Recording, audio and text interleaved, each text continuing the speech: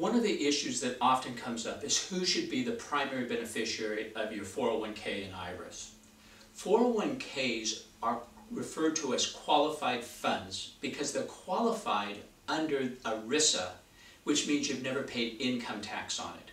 By definition, if you're married, your spouse has to be your primary beneficiary of any qualified fund unless your spouse signs a consent waiving their right to be the beneficiary. So for most people, we want the beneficiary of your 401ks, your IRAs, to be your spouse. And there are some exceptions, and we'll talk about that in a later video.